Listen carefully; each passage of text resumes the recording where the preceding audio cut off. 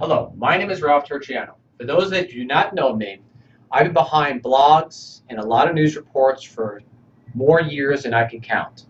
And plus the fact is too, I've also been in this industry for a long period of time, which is generally with health and anything regarding personal sovereignty, self-determination in regards to nutrition or nutraceuticals. So basically what I'm doing this video for primarily is let you know that the Fit and Healthy show is going to be on hiatus for a little while until we get a new idea on format, set, fresh ideas. It'll come back, but it's going to be a little while.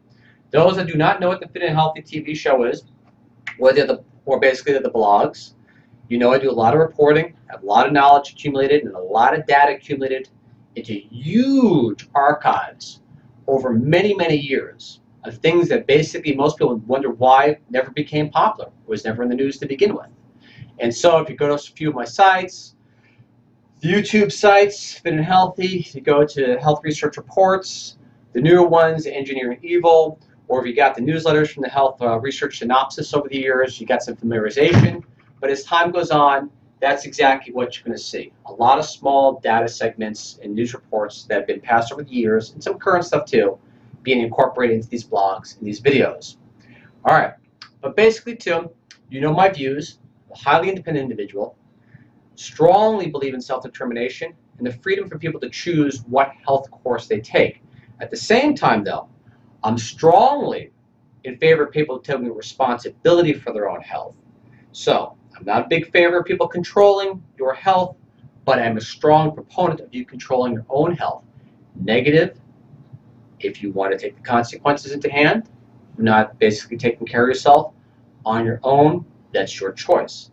As long as you don't expect someone else who is taking care of themselves to basically take care of you for generally your setbacks. Just like I wouldn't expect anybody to take care of me for my setbacks, for things which are my responsibility. It's not about being a burden to another person. But to back that up, there's always going to be exceptions, but that's my views. What I'm going to be leading to, as well as the Fit and Healthy show, is out of production for a little while, until it gets, hard to say, rebooted or reconstructed, is I'm going to be doing 3 to 4 minute segments on new health items that come up. I know there's a lot of things I'm involved in, from politics to military to basically environmental things, the whole lineup, viruses, vaccines, tons of things. But the news reports that I'm going to do are going to be specific to basically 2 categories, pharmaceutical and nutraceutical. Later on, I could always expand it, but for now, those are the 2 categories I'm going to go into when I start releasing these new videos. Otherwise, I appreciate you listening.